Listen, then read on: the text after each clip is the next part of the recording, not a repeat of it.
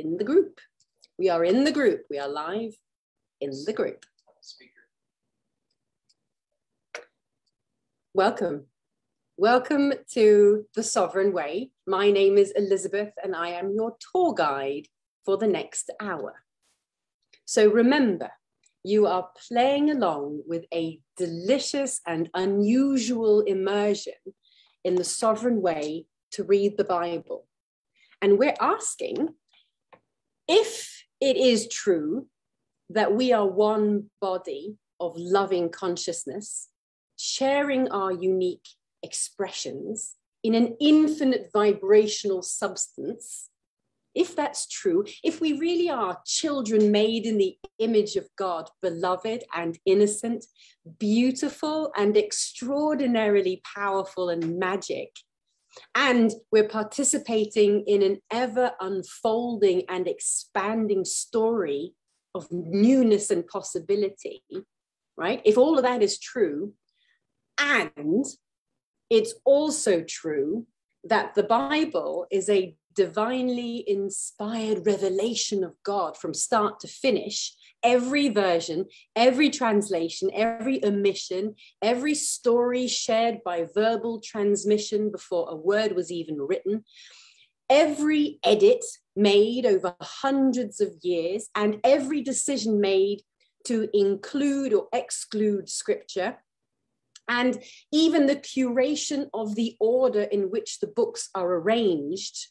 If indeed all of these things were divinely inspired and such a miraculous and powerful infusion of divine will and movement really is so, then what new is waiting for us to be discovered about who we really are and where we're going? What's possible? There's a bit of logic. If we truly are one, and the Bible really is true, then what does it really say? What does it really say? So, a loving welcome to our students in the Oasis who are vibrationally studying this right now, everybody who's here live with me on the call. You could not have chosen a better time to participate in this delicious upgrade, because today is the peak of the Lion's Gate opening, which is an astrological event, which means that our prayers are enhanced as our suns, our sun and the fixed star Sirius, are aligned in Leo. So this is the opening of a vibrationally powerful time for newness. So welcome to those of you who are in the group with us today. And also, welcome to those who are scrolling by. If you're on the live stream and Facebook group, or if you're on YouTube, drop a comment right now and say hello. Go on, lean in, drop a comment, say hello, I'm here. And if you want to play with us, if you want to come into the Oasis and play with us in our beautiful experience of true studentship of life, let us know and we'll reach out and we'll get you, we'll bring you in. It's not too late to join. So let's start. Are you sitting comfortably? Are you? Let me see. Yes, good. Yes, thumbs up. Good. Yes, you are sitting comfortably. Okay, we have a student saying he can't get in, and I'm going to pass that to Matt because I don't see someone trying to get in here. So you're going to have to send the invite link. Excellent, thank you. Good. But for those of you who are here already, you are sitting comfortably, you're on your bottoms, you're present in the room, you brought all your electricity in your brain out of the basal ganglia, which is your pattern thinking, and into the prefrontal cortex, which means you are present with me here now, and you are ready to receive the transmission that's contained in the soaking of the words. And that's a great place to begin the teaching. So the sovereign way, we covered this last week, but let's do it again. The sovereign way is a structure of thought. It's an ontological arrangement of life teachings and mastery, and it helps us to interpret our moments, It helps us to bring meaning and intimacy and power and grace to the experience that we're living, nanosecond by nanosecond.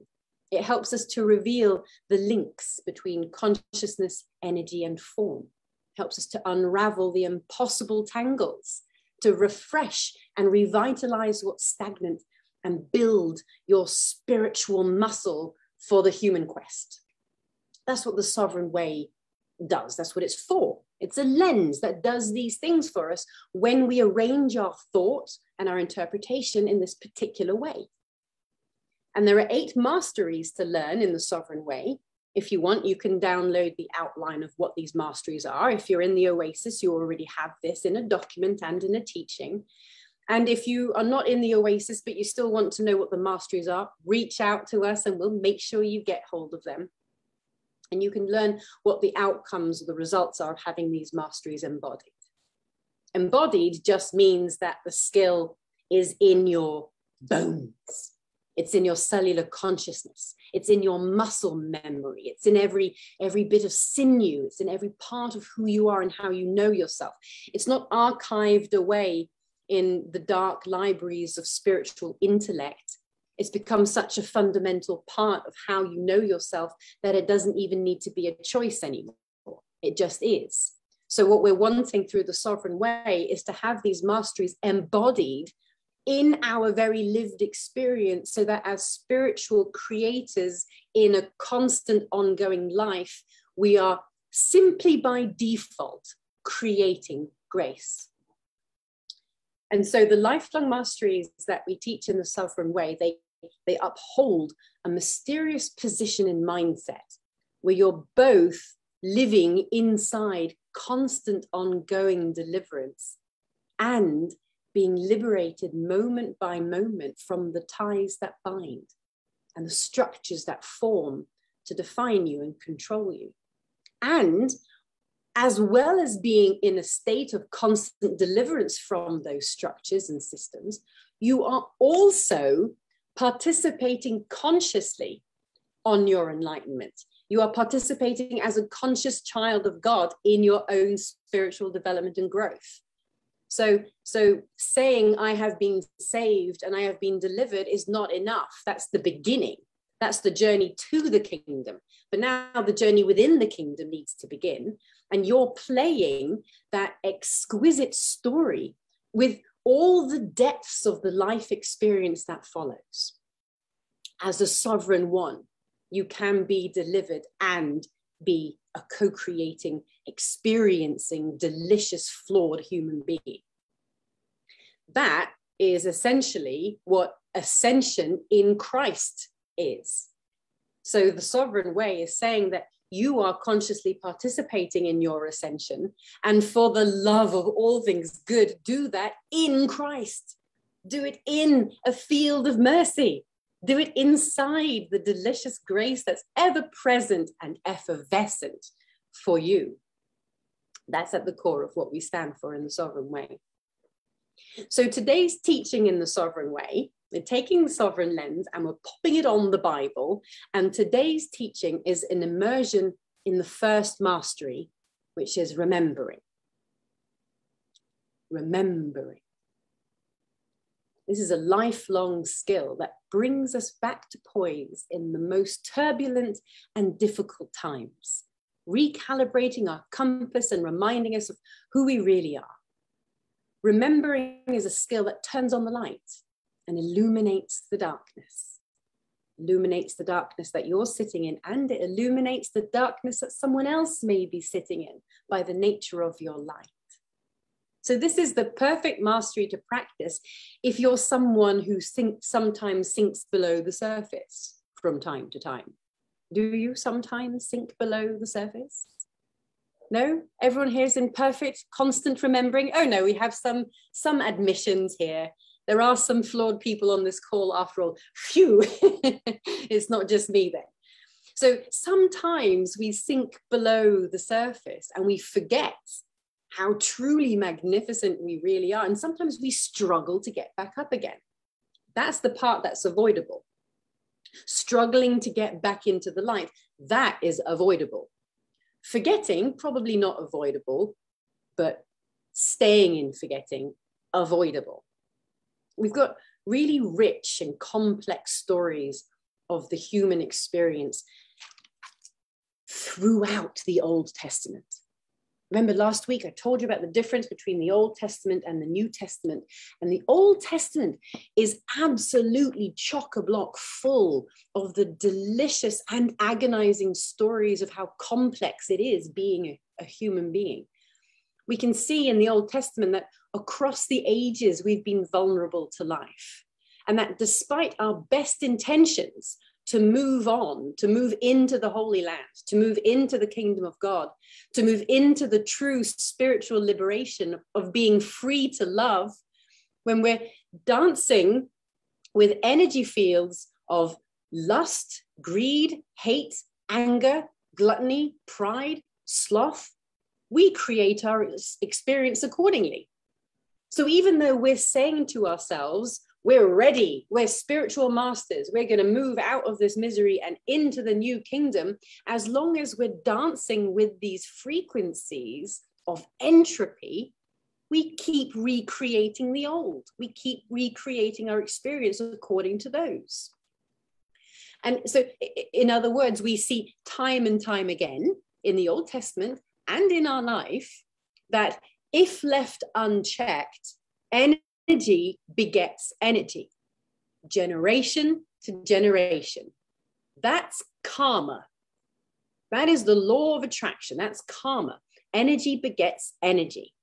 And so we forget our true nature and we instead identify with culture, law, systems, expectations, and projections. And since we're so vulnerable to forget, we need to be able to remember. So our awakening is not just a one-time spiritual event in our soul progression, but it is an ongoing mastery that we get to practice as we mature. So when we're lost in analysis and judgment about what Stacey Benson probably meant when she said that thing in 3rd grade, or how much money I think I need to make in order to live the lifestyle I think I need to live, or outlining the steps and happenings that need to occur before my manifestation will be realized. When I'm stuck in those systems, I can go, wait a minute, I remember I am a trinity of source, spirit, and substance. And I have the spiritual authority to live a graceful life of magical possibility. And I remember that this is true for me. And if it's true for me, then it's also true for you. So if remembering who we really are is a basic spiritual mastery, the first, right, the fundamental foundational mastery upon which all your other ascension and spiritual growth is based, then let's examine who we really are. And let's enhance that knowing in our energy field. Let's enhance that knowing in our state of consciousness. So we're better to find out who we really are than in Genesis. Let's go back to the beginning. Genesis means the beginning. So let's start at square one and let's see what it says here. In the beginning, when God created the heavens and the earth was a formless void, and darkness covered the deep, while a wind of God swept across the waters. And then God said, "Let there be light." And there was light. And God saw the light. he prehended the light and said and knew that the light was good. And God separated the light from the darkness. And God called the light day, and the darkness he called night. And there was evening, and there was morning on the first day. That's what happened in the beginning. So let's put on our sovereign lens. Let's put on our sovereign lens where we say that consciousness precedes energy, which precedes manifestation. And let's see what we discover in what it says in Genesis 1. First of all, what we discover is that the formless void of darkness that is quantum potentiality, right, which is the aspect that is yet unformed, which is infinite potentiality that is not yet formed. So the formless void of darkness that is your quantum potentiality is not without spirit. Darkness is not without spirit. It says in Genesis 1:2, spirit moved across the face of the waters. So even though your potential is formless, yet undefined, it is spirit. Your essence belongs to God long before you've declared yourself as one thing or another. Long before you've chosen what kind of a person you're going to be and what kind of legacy you're going to leave, long before that, you belong to God. Because the spirit moved across the face of that unformed void. And look, then God said, let there be light. He allowed light to be. And there was light. It's when light is activated that formation happens. That's when we get particularized reality, when we activate light. And look how quickly his choice took effect. There was light.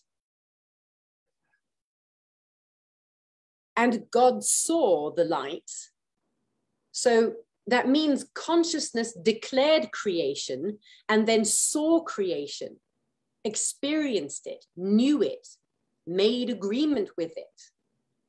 God saw that it was good. He said, let there be light. Then he prehended the light and he knew that it was good. And this is when he separated light from darkness and duality was formed. This is the first instance of duality. Now we have particularized reality. Now we have something that is distinct from something that is not.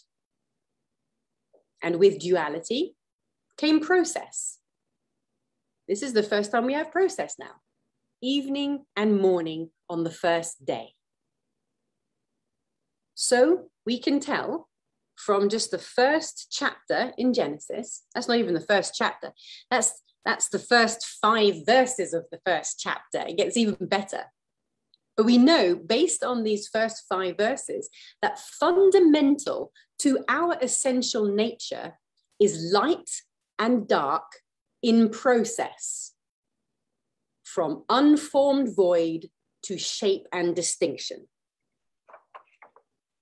via consciousness, from unformed void until we make the creative declaration into shape and distinction, where we engage with it and know it as our experience.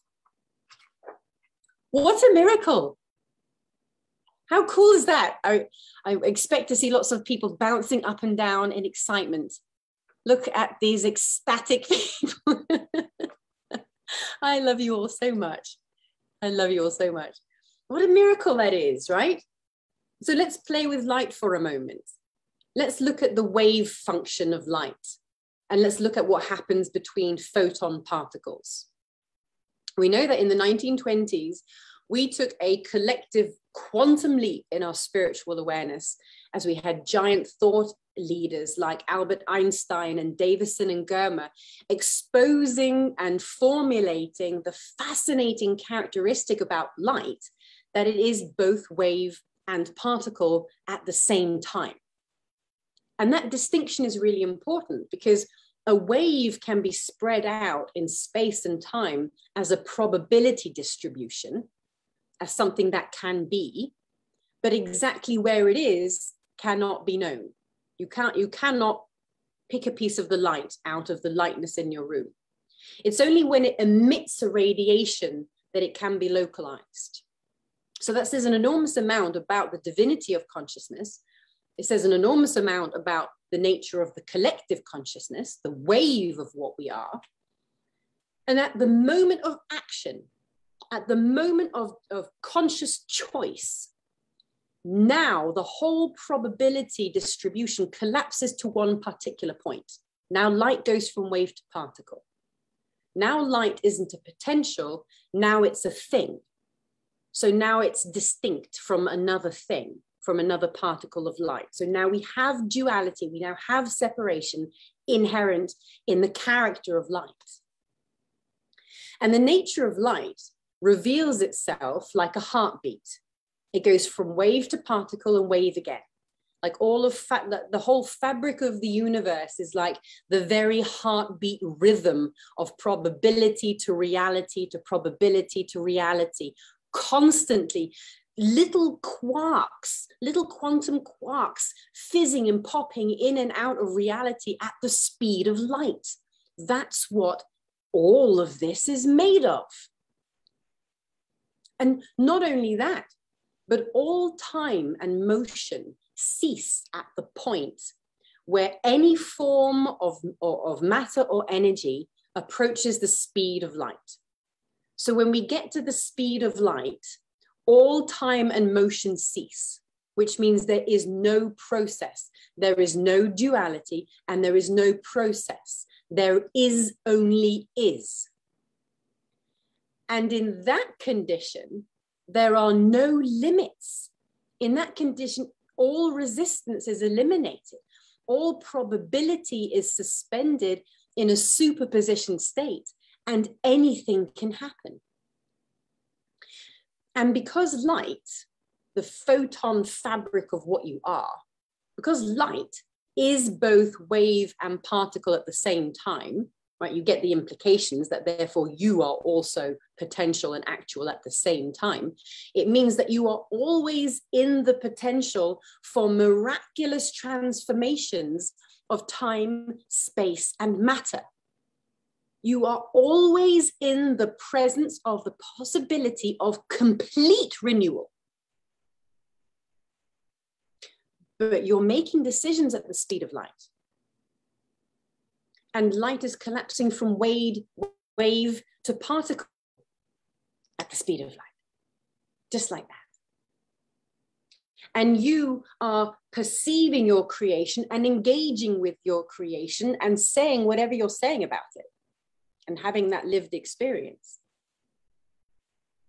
And it's all made of light. In the words of Jesus, I am the way and the truth and the light. I am. And just as God said, let there be light, and there was light, so too are your creative declarations instantaneous, at least in potential.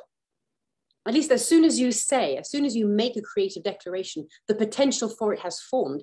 But as created beings, we are locked in process. Morning and evening, not just on the first day, but in all our days. Our life is process. Our life is unfolding. And so our declarations may be instantaneous, but it does still require that we see them and make agreement with them. So if you say, I am now healed from this ailment, it's your responsibility to see that healing being made manifest and saying, this is good. God didn't just create the light. He allowed the light. He said, let there be light. He allowed the light to be. And then he saw the light and knew that it was good. That is the engagement that makes your experience real. That's the engagement that takes your wish, your creative vision casting out of spiritual fantasy world and into the very real lived experience of being you.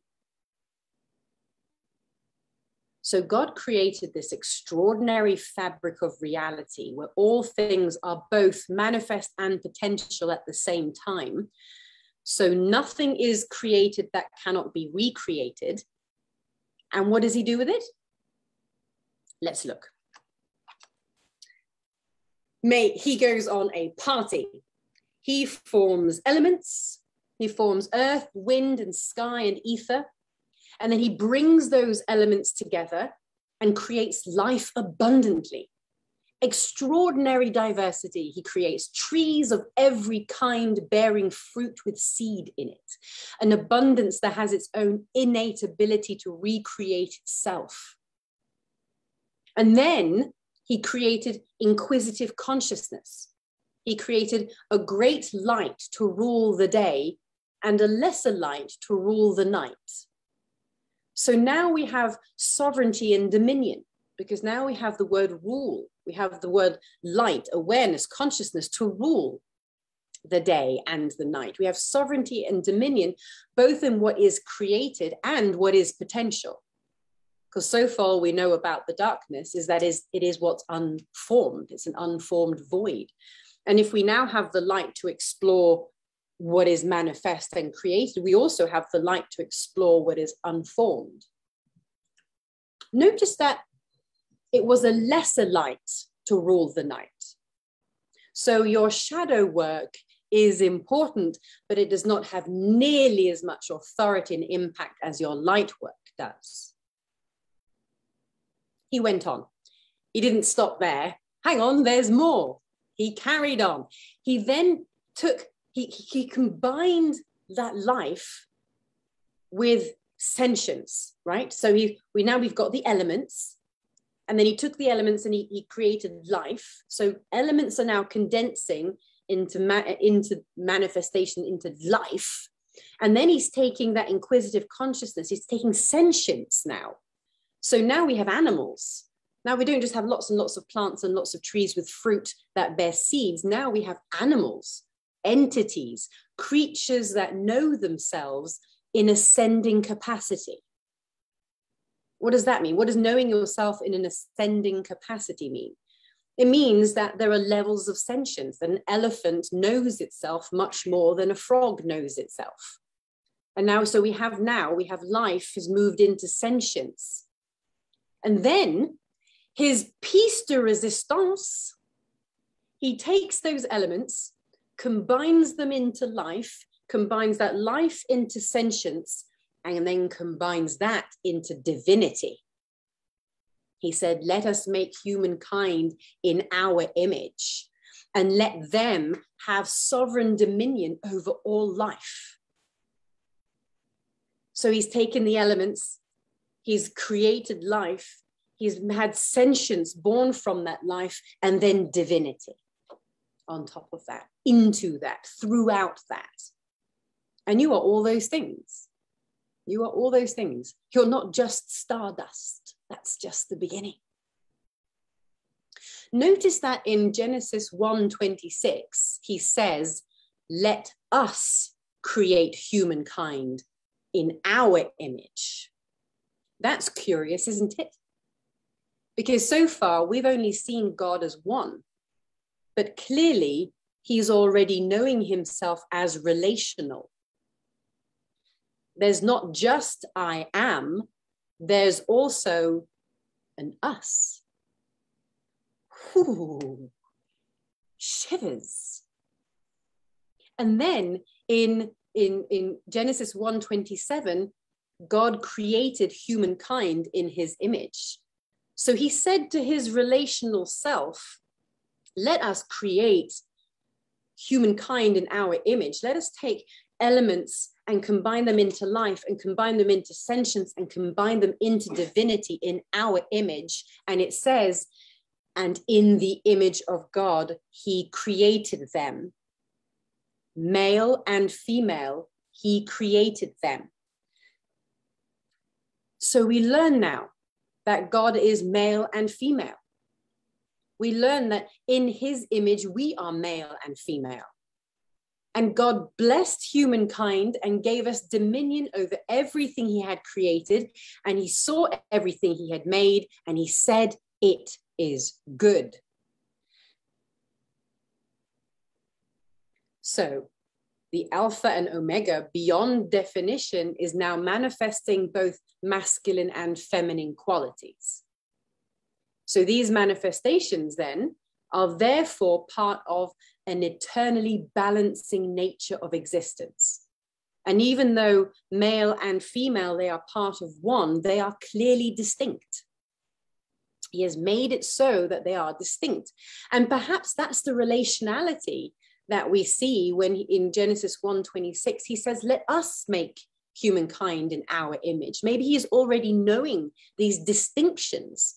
Maybe knowing these distinctions is inherent in consciousness.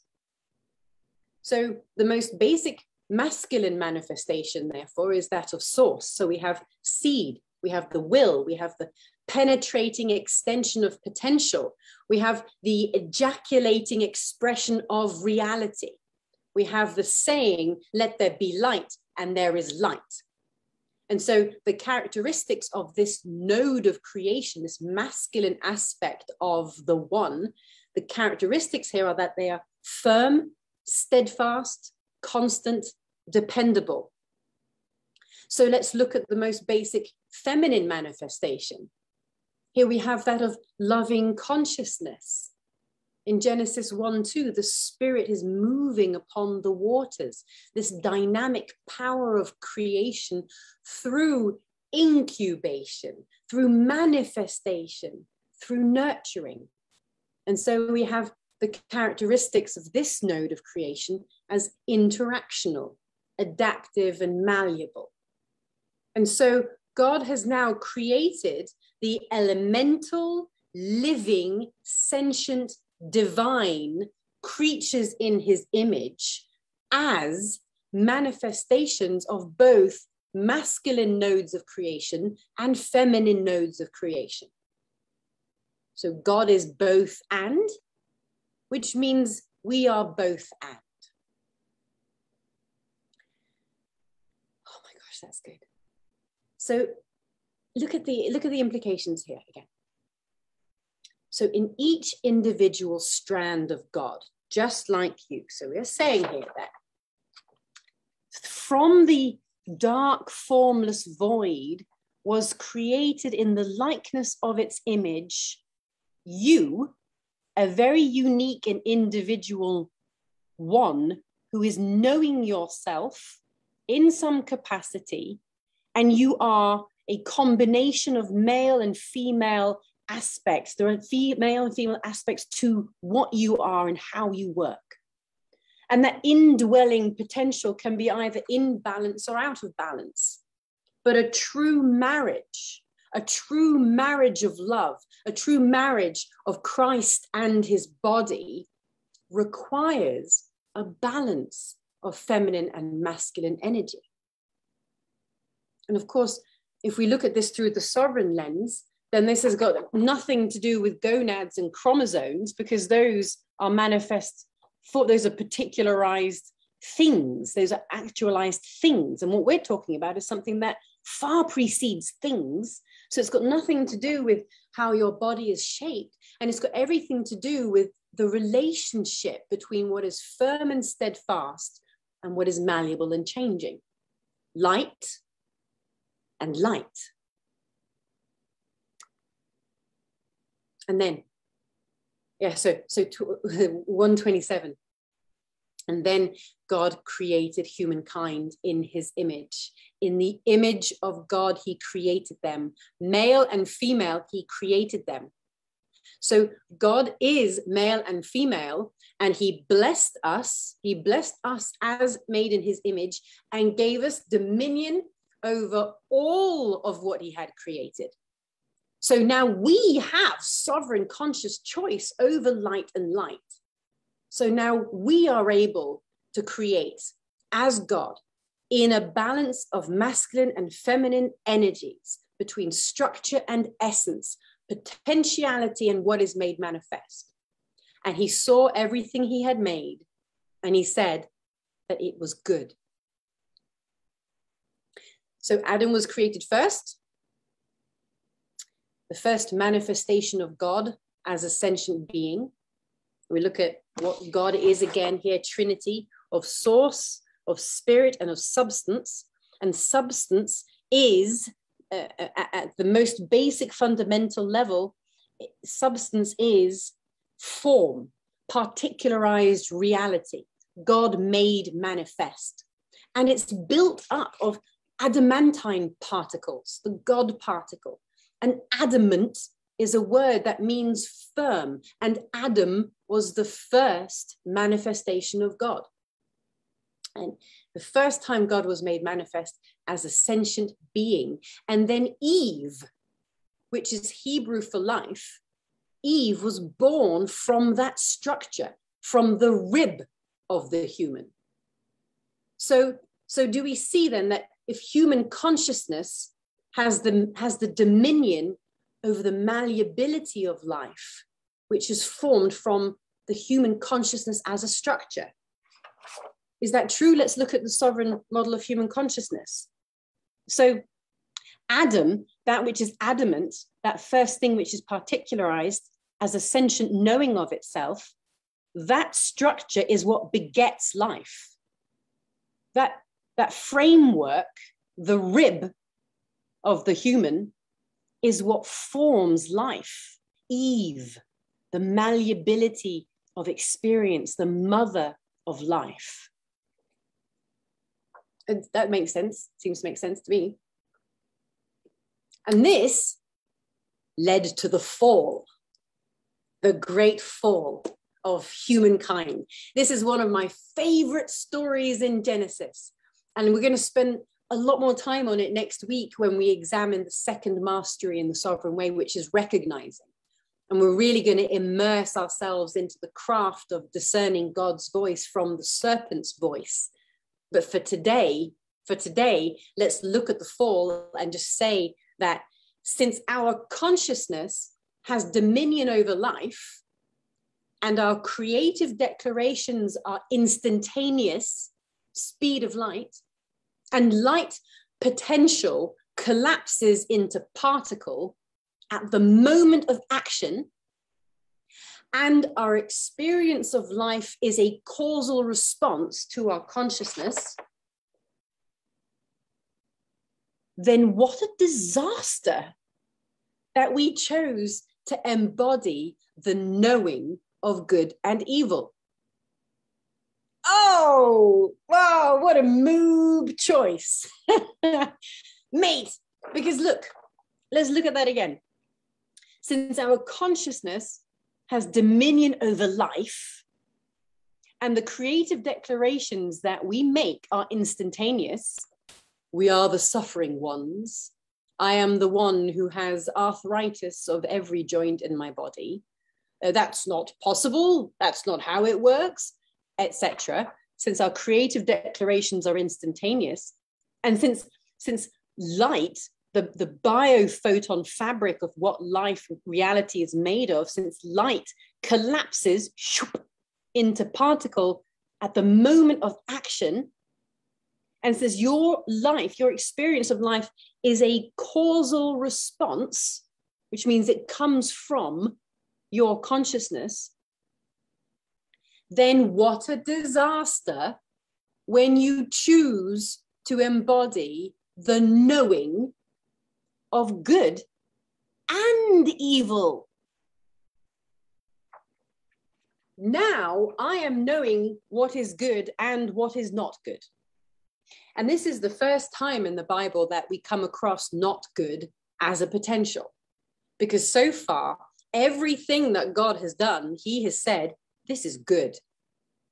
So if we want to work like God, if we want to be like God, if we want to be creators like him, then our responsibility in engaging with our creation is to know that it is good. But alas, that's not what we do. There we are in an infinite field of abundance and possibility, of self-perpetuating abundance, by the way, the tree with the fruit with the seed in it. So we're in this field of self-perpetuating abundance and infinite possibility. And we're allowed to eat from the tree of life anytime we like. So in other words, we have instantaneous, immediate access to a wellspring of life force. And we're given the assignment to till and keep the garden, it says right here. God says, okay, I've created you now, I've put you in the garden, and your job is to till and keep the garden. In other words, to nourish what is good. And God says, but don't eat of the tree of the knowledge of good and of evil, God says in Genesis 2:17, because on that day you shall die. That's the end. That's the end of this paradise. If you choose to embody, and remember our definition of embody, it is when it is so established in your framework of consciousness that you're no longer choosing, that it's just how you know yourself. If you choose to embody the knowing of good and of evil, well, now look what happens. You're no longer seeing that it is good. Now you are seeing that it is good and evil.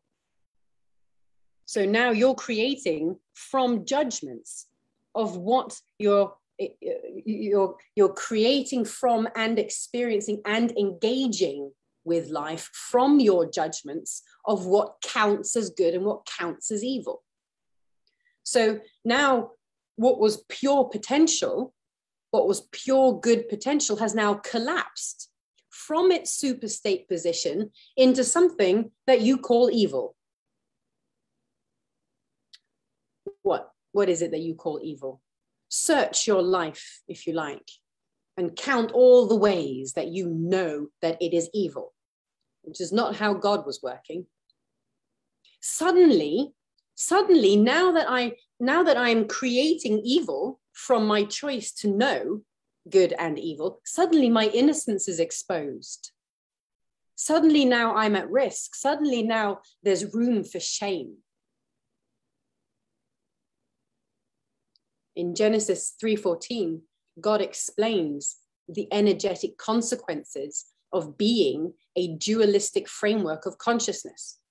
Instead of being 100% free to be, now you're not free to be anymore. Now you're making judgments about the correctness of life. What are the consequences? God tells us what the consequences are in Genesis 3:14. Separation is immediate. That immediately happens. Separation is immediate.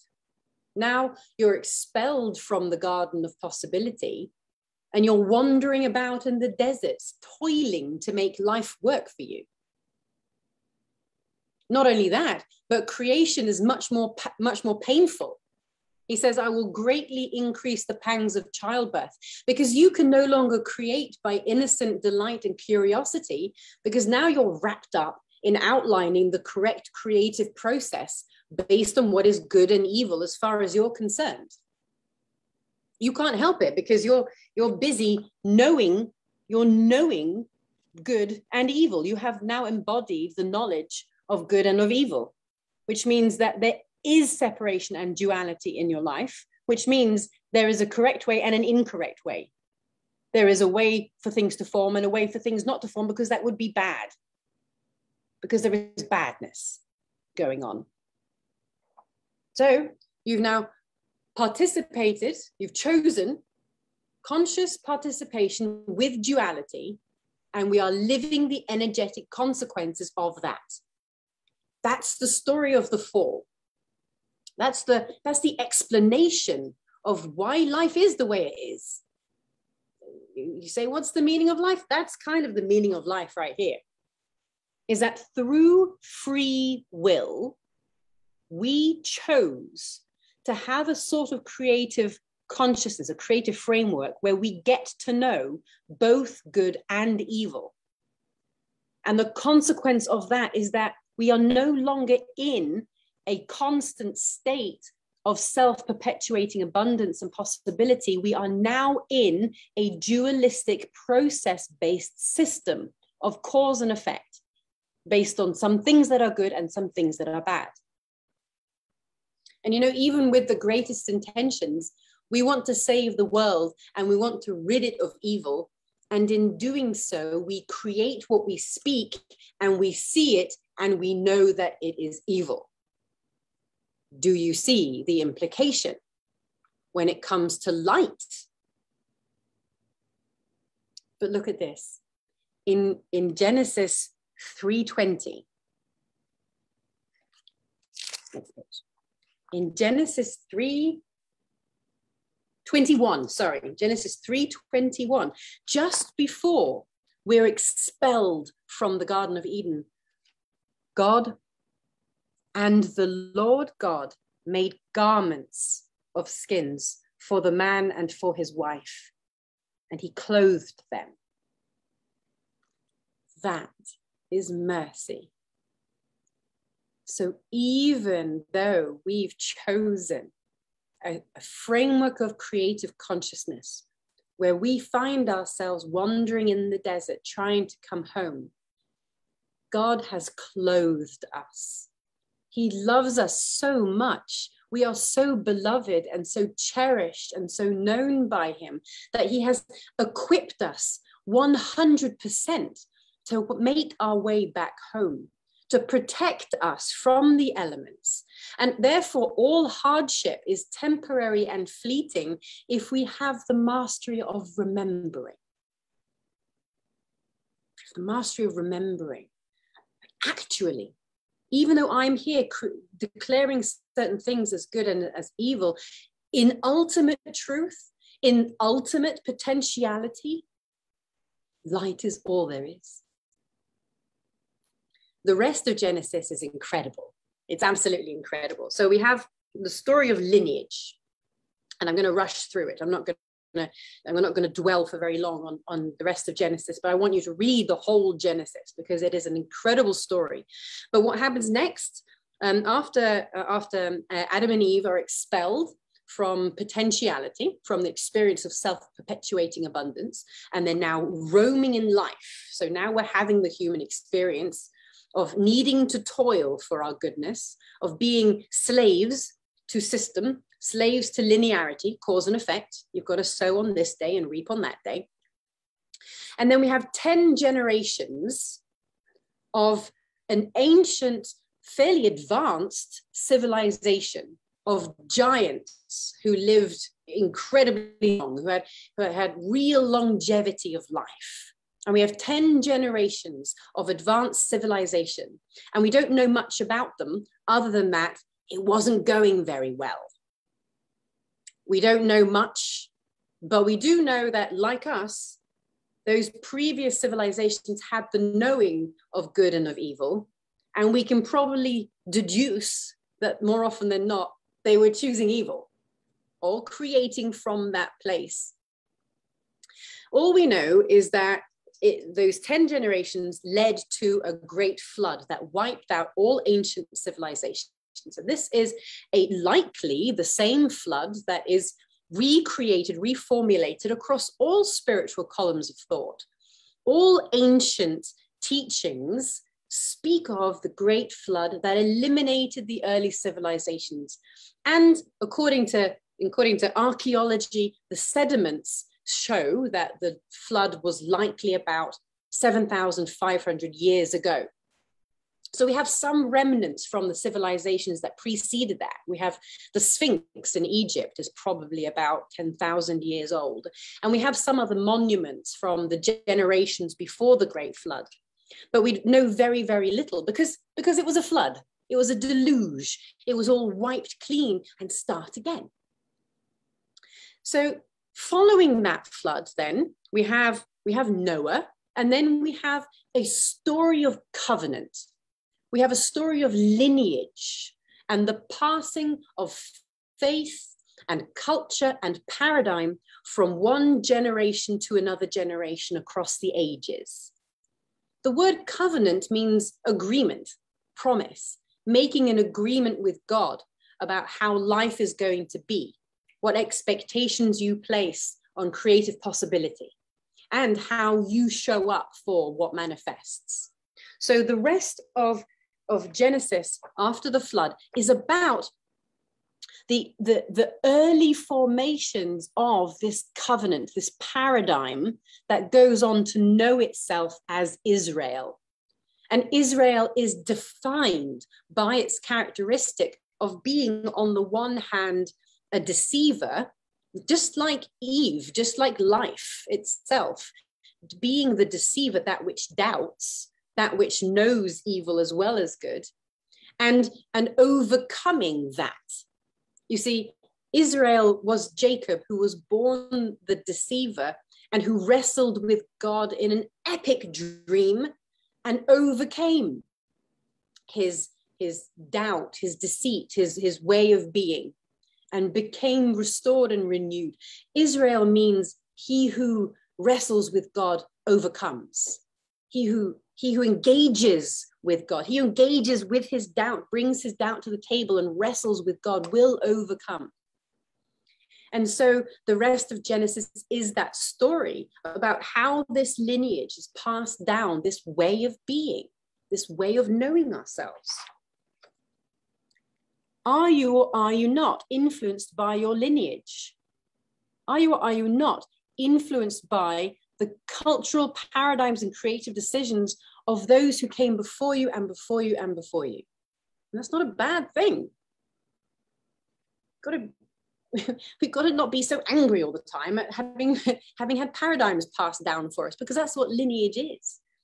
And knowing your lineage is an act of deep honor for where you've come from and how your diamond has been shaped by decision and engagement over time, right? Decision to know light and to know light as good. Decision and engagement over time. Your consciousness has been shaped by those who came before you. And if you know your lineage, then you also understand the momentum that's been set for your life, right? So where the flow is, because water flows where the riverbed has already been carved. So if you've come from a particular lineage, then the chances are that even on a subtle level, you have creative declarations in place in your subconscious, in your cellular consciousness, that mean that creative flow is likely to go in that way. Great, you know where the path of least resistance is. But it's also a liberation from that identity. Because if you know your lineage, then you also know which influences you're creatively vulnerable to. And then that means you're free to choose at the speed of light to be free from that, to break the riverbanks and set a new course. And you can do that when you're aware that a choice can be made. So that's the importance of lineage. If you know that this is showing up constantly in your life, and it also showed up constantly for your mother and your grandmother and your great-grandmother, you can understand that you are participating in a lineage. And either you choose to engage with that and be a part of the alchemy, or you set a new course. It's all good, but you have to be aware that a choice can be made. You have to remember. So that means that we are the ones who get heart disease and arthritis because aging sucks and that's just life. That becomes, I am healed and healing. Or we are the ones who must avoid pain and death at all costs.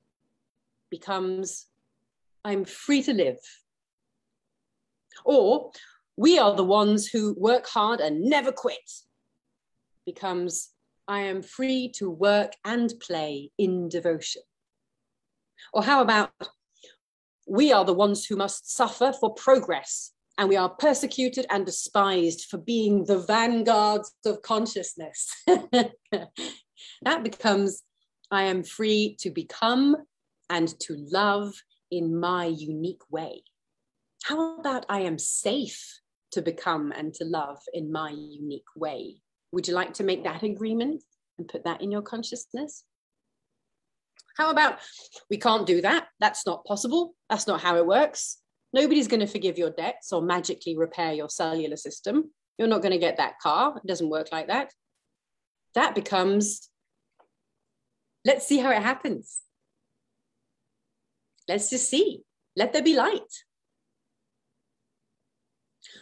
Or what about this one?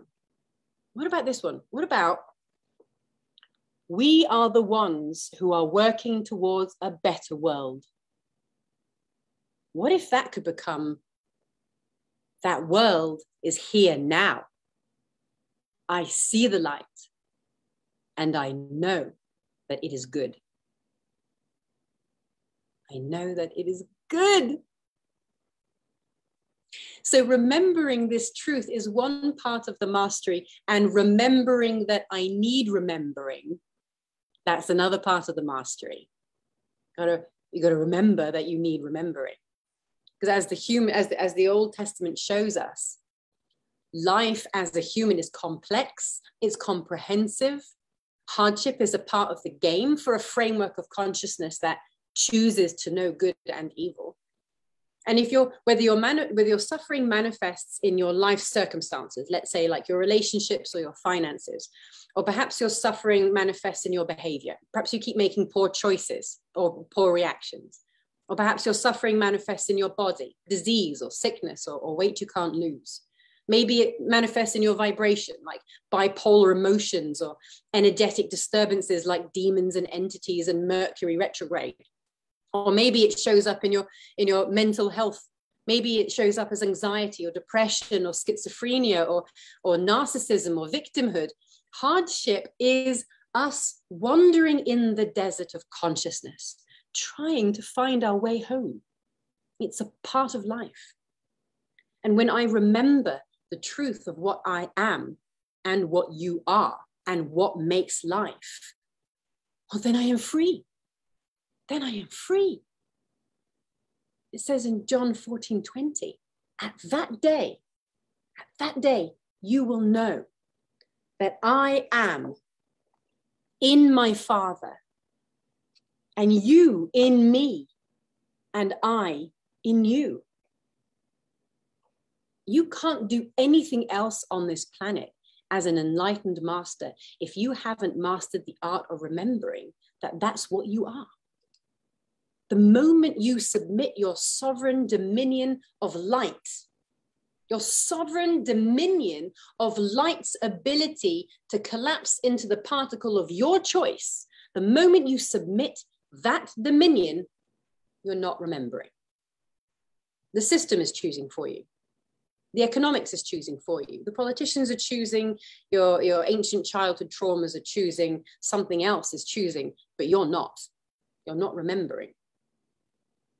True remembering is both a recollection, like, oh yes, that's true, I remember.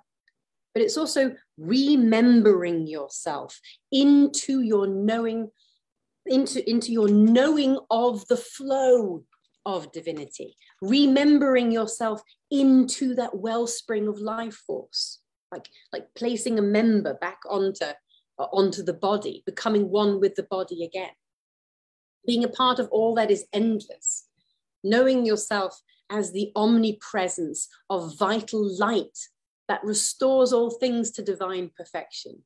The omnipresence of vital light that is both potential and manifest at the same time. And so that hollow groan of loneliness that we feel in the darkest of times, in that hollow groan, right now in your mind, go back to that darkness, go back to that depth, to that hollow void, that unformed void of darkness. Go there and remember the ache. And know that even in the shadows of the dark, formless void, the Spirit is moving upon the waters. and you are aware of the light.